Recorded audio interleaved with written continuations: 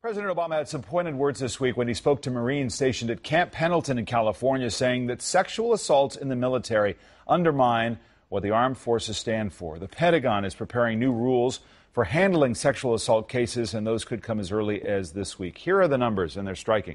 Over 3,300 reported cases of sexual assault last year, up from the year before. But according to the Pentagon's own estimates, that take into account underreporting, and that's a key issue. That number could be as high as 26,000 just last year. Missouri Senator Claire McCaskill is a member of the Armed Services Committee, and she's with us this morning. Senator, welcome. Thank you. Of those 26,000, this is striking as well, only 302 prosecutions out of all of those cases, which is why this has gotten so much attention. As I said, the Pentagon is going to have some new rules for how all of this is handled. What do you expect, and will that be enough? Well, I don't know that the Pentagon is going to do enough, but I know that in our reforms, we are going to make major changes. The status quo is not acceptable. I come at this problem as a former courtroom prosecutor who handled hundreds of these cases. And the reforms that we're working on that will become law before the end of the year will prioritize protecting the victim, and they're going to lead to more prosecutions.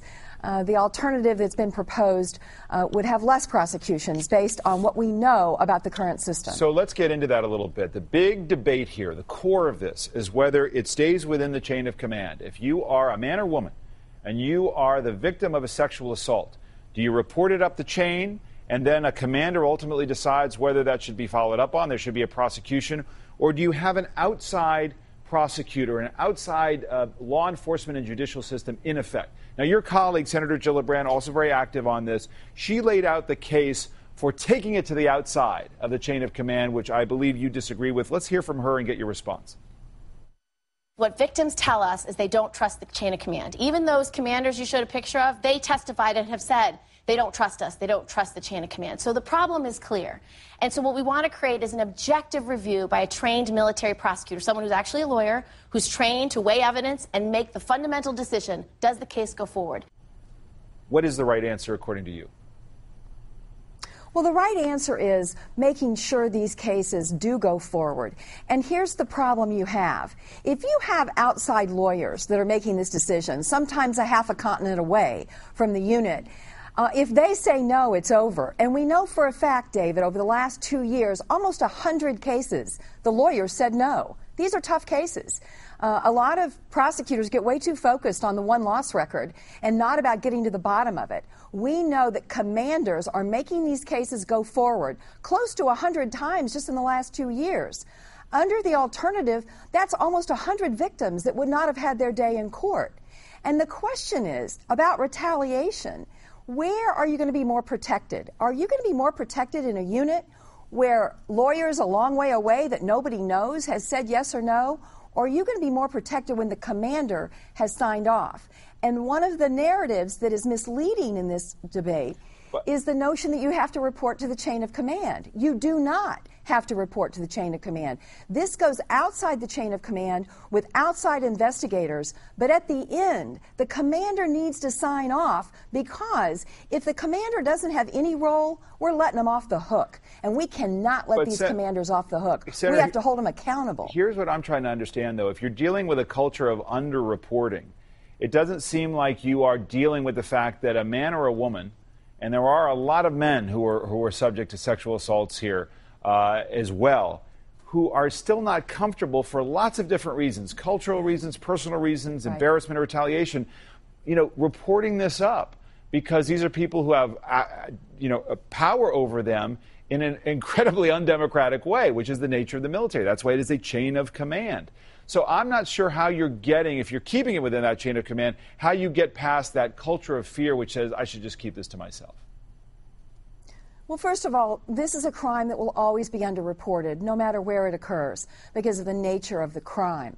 But if we look at our allies who changed their systems to, frankly, not protect victims, but because they were forced to protect the perpetrators, the accused, reporting has not gone up, David, in any of those countries.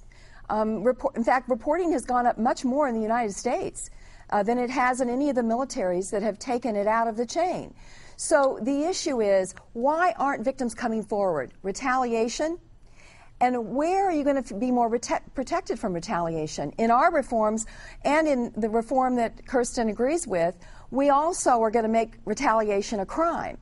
But it doesn't make any sense. Retaliation is not going to magically go away just because a lawyer a long way away has made a decision as opposed to the commander.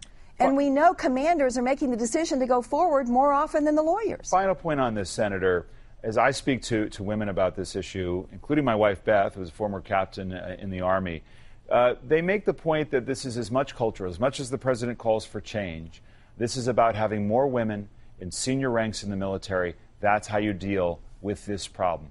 As you look back on it and you're trying to take on this problem, do you think the president missed an opportunity, naming a new Secretary of Defense, to not name a woman, to really put an accelerator behind causing the kind of change you think is necessary?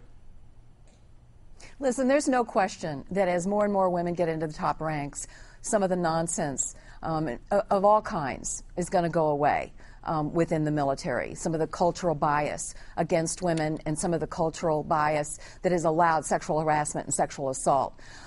But I will tell you, we have 7 women on the Armed Services Committee, and we are working together. And believe me, none of us are coddling the Pentagon on this issue, and we're not going away. We're going to stay at this every year. We're going to hold the commanders accountable. We're going to make sure that these victims have their own lawyers, their own sense of protection, and that we absolutely go after retaliation with everything we've got. I actually think that they get it at this point, and if they don't, there's going to be 7 women on the Armed Services Committee. They're going to make sure they do. All right, Senator, we'll leave it there for now. A lot more to come, and we'll be staying on this story. I really appreciate you.